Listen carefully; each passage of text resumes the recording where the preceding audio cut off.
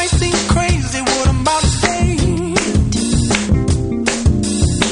Sunshine, she's here, you can take a break. We love this song. We love this song.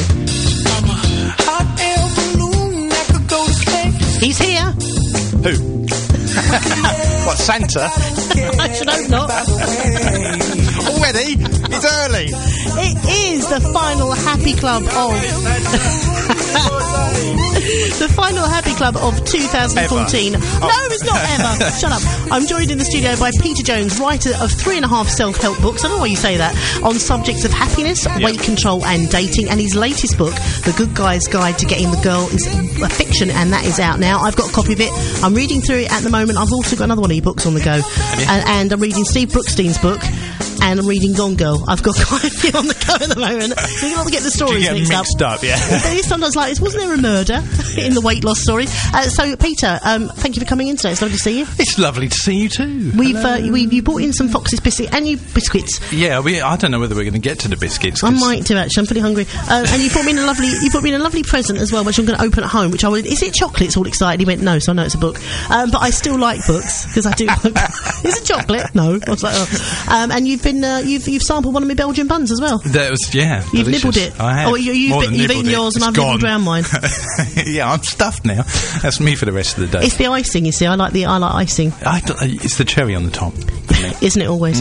I had a Stollen cake the other day, which I thought was Stollen cake. Stollen. Oh, Stollen. Which has got. I didn't realise it had marzipan in it, and I literally nearly threw up. Do you not like marzipan? No, not really. I don't. Wedding cake's always got it, and it's like no.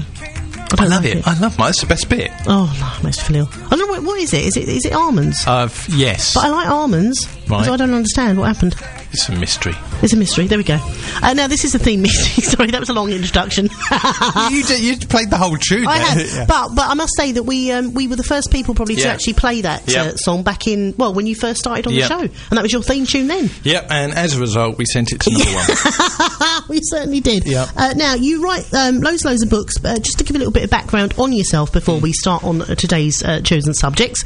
Tell us everybody why you got into writing, how long you've been writing for, and your titles of your books. Why I got into writing was just because I just really used to love it, enjoy it, and it was a hobby, and I used to do that in my 20s, and used to go to a writing class here in Brentwood, run by Adele Lamette. I used to write short stories, science fiction short stories, that sort of thing. Oh, I want to read some of those. Have you published they're them? rubbish. Oh no, I love sci-fi. I'm a sci-fi geek. I'd love to read the I never thought of you as a I Trekkie. love. Yeah, I do. I love. Sci-fi is my thing.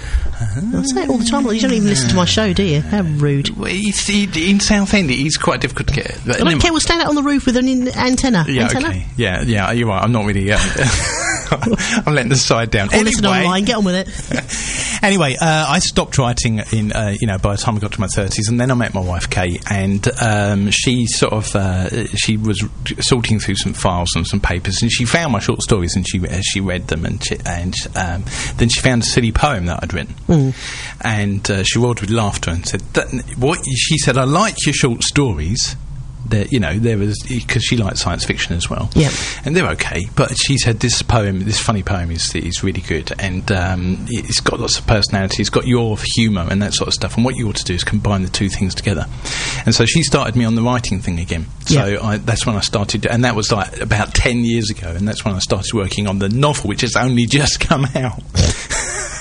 Which is, I always get this wrong, The Good Guy's Guide to Getting the Girl. That is hard to say, isn't it? Did you realise that when you actually gave the title? Or is it just me being a bit stupid? I don't think it's hard to say. You just need 10 years practice. The Good Guy's Guide to Getting the Girl. See, rolls off your tongue. And how are sales of that book doing? Because it's been out... That's right. When it came out, it went straight into the top 20 of... it's top 10.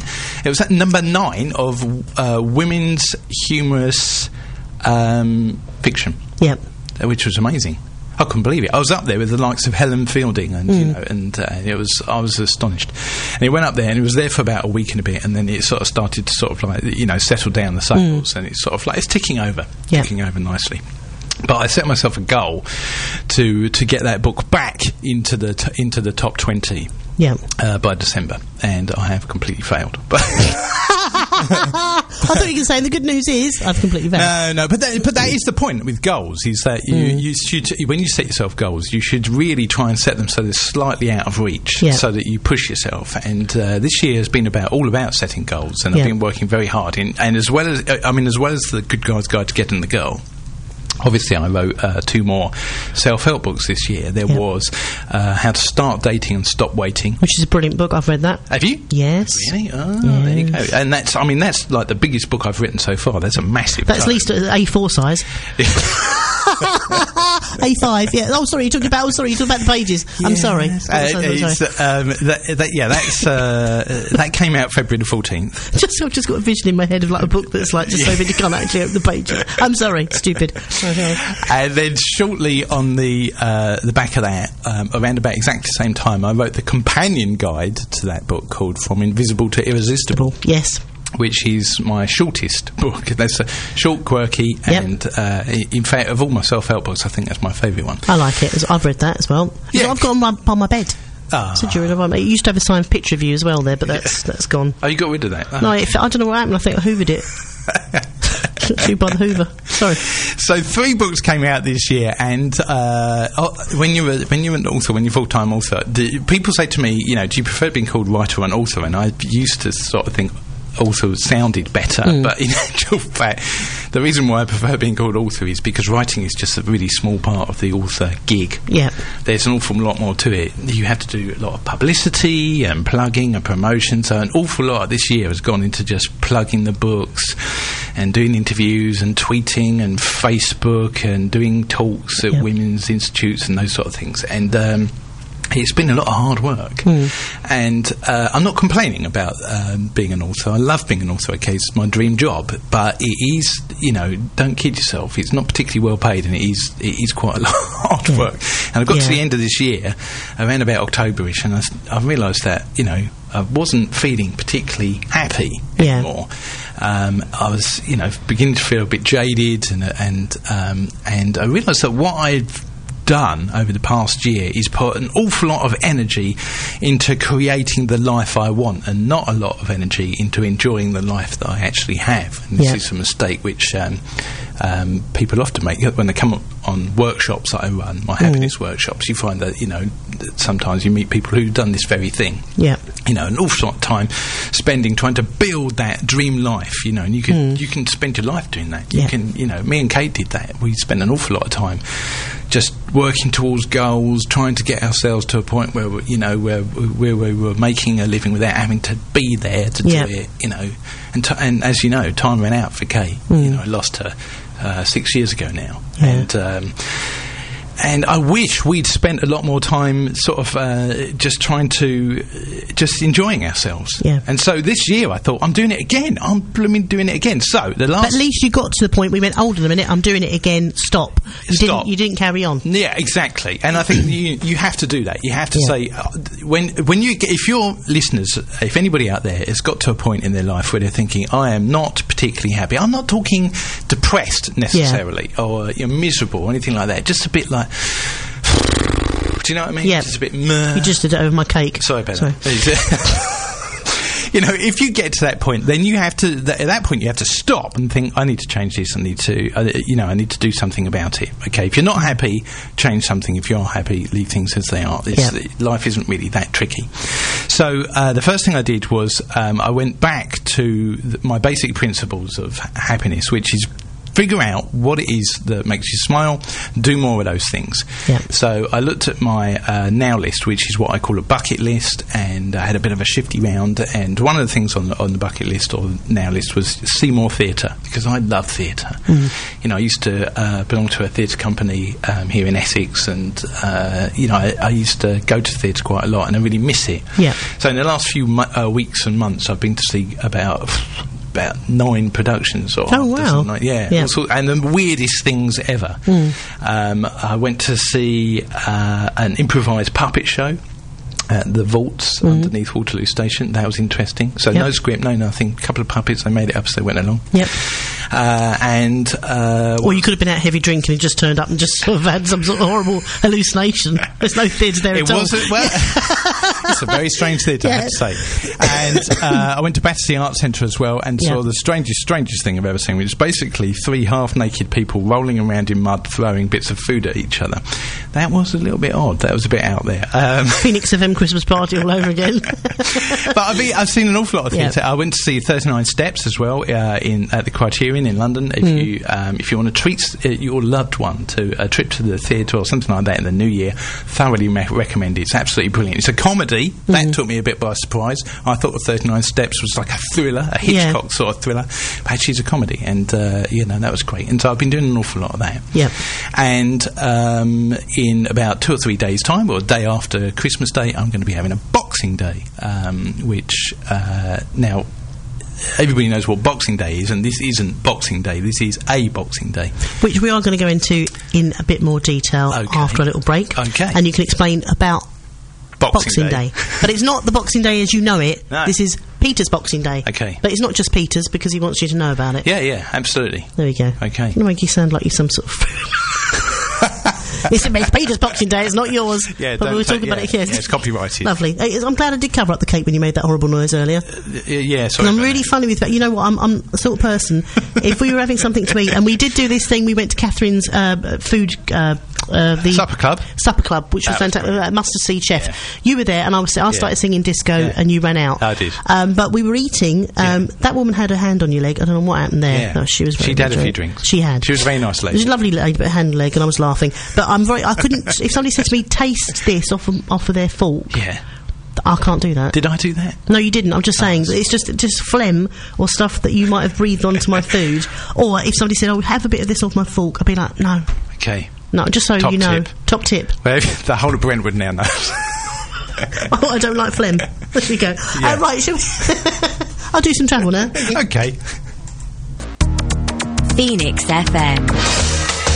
I do apologise, yes. It's free electric blanket testing on Wednesday the 21st between 10 and 2. And basically, if you're a lot of elderly people, not that's even a great idea. Because they are one of those things they can be dangerous. Yeah, no, that's a really great idea. I feel very warm. That's because you're on fire.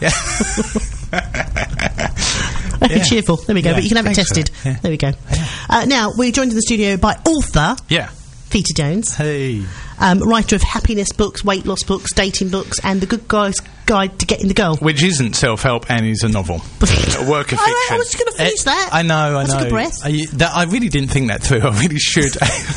Having written 3 self-help books, 3.5 self-help books, and then you bring out a novel and you call it something that sounds like self-help. Yeah. Oh, it is a little bit, isn't it? Yeah, but, it is, but never mind. Doesn't matter. Done now. It's done, and it's out there to buy. Don't forget, go on to Amazon. You can get it on Amazon, on your website, all the W's, Peter Jones Auth. PeterJonesAuthor.com. Yeah, there we go. It's Peter Jones Auth on... Peter Jones Author on Twitter, because... I thought it was Auth. Yeah, it's Peter Jones Auth on Twitter because there aren't enough letters on Twitter. Oh, right. That's why. Oh, right. Yeah, otherwise it would have been Peter... If it's Instagram, it's Peter Jones Author. Oh. Have you got a load of pictures then I can look at? Yeah. Yeah, but there'll be a picture of you later on with your Chelsea buns. They're a little bit burnt and a bit shriveled up, but, I think they're a bit old. That's why my Chelsea buns are not looking the best. Can I ask you a question? Yes, go ahead. So what happens in your household on Boxing Day? On Boxing Day, I should be sat there on my own. Yeah. Let's cue the sad music. And then I will be having a little whatever's left over from the Christmas Day with friends. Right. And then I will be doing a gig. So a gig on Boxing Day? On Boxing Day evening, cool. So, but I will be kind of quite, right, sort of flouncing around. So you're out and chill out, and then the gig in the evening. That sounds pretty good. When I was a kid, Boxing Day in our household used to be a rerun of Christmas Day. Although there was another roast turkey, more Christmas pudding. There was, even another round of presents when we were very young. Yeah, I know. And basically it was, and that's how it's always been in my family. It's always been a rerun of Christmas Day until my wife Kate came along, and she said, no, when we get to Boxing Day, we've done it, we've done it, all the shopping, we've done, we've gone round to all the friends and the family, we need a break now, we need time off. Boxing Day is our day, and so it became our day, and we used to get up and open a bottle of champagne and look at our gifts from the day before, and then play silly board games and go for a walk, and it was quite frankly a lovely day. The first Boxing Day that Kate and I spent together, I ended up proposing to her. I know. That gives you some idea how good Boxing Day made me feel about life. And there hasn't been a Boxing Day since that hasn't given me that similar inner glow, that similar vive for life. And I talk with some, I can say that hand on heart because I've had Boxing Day at least 800 times since then. Because that first year after Kate passed away, my mother, who's a little bit concerned for me over the Christmas season, said, would you like to come over to our place for Boxing Day? And have an old-fashioned rerun of Christmas Day, Boxing Day, as we used to. And I said, you know what, I think I'd rather do what Kate and I used to do. So I got up late and I opened a bottle of champagne and I looked at my gifts from the day before, and then I went for a little walk down the Old Lee and I looked out at the boats resting in the mud, and I went home and I wrote down some thoughts and did some planning. And by the end of the day, I felt like I'd had a week's holiday, and all I'd done was get up that morning and see how the day unfolded and just do whatever I felt like doing, whatever opportunities presented themselves. And I ended up at the end of that day thinking, isn't it a shame that Boxing Day is only once a year? I could do with a Boxing Day once a month. At which point I thought to myself, well, why can't I? What's to stop myself having the same sort of structure or lack of structure on any other day of the year? Answer, nothing. So ever since that day, I've had Boxing Day once a month. It's not always on the 26th. I sometimes move it around. But I do have a Boxing Day on average once a month. And there have been, really good Boxing Days when I achieved that holiday feeling by the end of the day. And, less good Boxing Days when I didn't quite have that holiday feeling. But there's never been unsuccessful Boxing Days, days when I felt somehow more stressed at the end of the day than the beginning. And it's a day that really works for me. And I think as you get older, because often I do this talk, I do my talks, and if there's anybody under the age of 30 there, they look at me and say, well, haven't you just reinvented Saturday? But, you know it's like, as you get older, and especially when you've got responsibilities and children and family and all that sort of stuff, Saturday becomes the day when you do chores and you go to the shops and, and that malarkey. Sunday, it's often a rerun of Saturday. Before you know it, all of your time is spent planned and doing other things, and there is no time left for you. And so Boxing Day is the antidote to that. Boxing Day is a day when you've carved out one day in the diary, you put it in your diary and you say, that day I've got no plans and I'm just going to get up and see how the day unfolds and do whatever I feel like doing. So there you go. It's my little gift to your listeners. And if you've got, say, well, I've got children, but you can always ask somebody to look after your children. You normally have somebody that you can say, actually, can they stay at a friend's house on Saturday night? Or my mother can come over and take them for a few hours, so I can have that, even if it's not a full day. Well, I'm glad you said that, because I put Boxing Day. Boxing Day is the first idea that's in How to Do Everything and Be Happy. And after the first edition of How to Do Everything and Be Happy came out, I had readers writing to me, and most of them were mums, and they said, I love your book, but Boxing Day just doesn't work if you're a mum, because you've got kids and family and the like. And so I was like, blimey, what do I do about this? And so I contacted the author Keris Stanton, who writes for Mumsnet and for The Guardian, I think, and she's got 2 young children, lovely boys. One of them's got special needs, and I thought, if anybody, because she's a big fan of How to Do Everything and Be Happy, I thought if anybody knows how to make Boxing Day work, if you're a busy mum, then it will be her. And she came back to me and said, she said she didn't really have any sort of like special advice, any sort of like extra special tips for a mother, other than if you are a busy mum with a busy life, then my goodness, you need a Boxing Day more than anybody else, and you should make an extra special effort to make it happen. And so I invented a couple of rules and ideas and things to help people get Boxing Day into their life, and one of them was exactly what you said: preparation. You need to prepare in advance as when you're going to have the Boxing Day, and you have to arrange for your husband to take the kids out, make sure that everybody's got knows what they're doing for breakfast, dinner and tea, and so basically you clear the decks. You can't just get up in the morning, stand at the top of the stairs and say to the whole household, I'm having a Boxing Day today, leave me alone. That doesn't work. But you can make sure that you've got no interruptions or anything like that. Another tip is you don't tell people in advance that you're having a Boxing Day.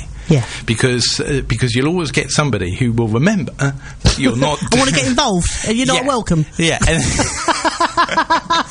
And they're sort of like, they'll say, oh, he's not doing anything, and I've got this decorating to be done, and, you know, they'll phone you up. So you don't tell anybody else. You keep it be quite secret. And afterwards you can say, I had a Boxing Day, and then tell them why you had a Boxing Day and what it's all about. But before you keep it a bit of a secret, you know, it's just between you and me. I think my Boxing Day would be to get up in the morning, I'd probably jump in the car, I'd drive down to a place which is in Worthing, and there's a place called the Sea Lane Cafe, and sometimes, not very often, but I'll get up really, really early on a Sunday, about 6 o'clock, and I'll drive down there, have my breakfast overlooking the sea. Sounds great. Mooch about around there, then go on the little pier and have a go on all the little games where you've got some strange people walking around, and then I just have a little mooch around and just sort of sit and look at the sea. I love being by the sea. It's lovely. You live by the sea anyway, don't you? You do. But I love the English coast. Can't beat it. You are, though, technically breaking one of the other rules of Boxing Day. Oh. Because you're not supposed to prepare Boxing Day in advance. Well, I didn't know. I set the alarm, and then I get out, and normally I just go, I can't be bothered. And then I just sort of just lounge on the sofa, just weeping softly to myself about the things I haven't achieved. And then sometimes I go down to the coast. Is that better? Yeah. I mean, do you have Boxing Days? Do you ever?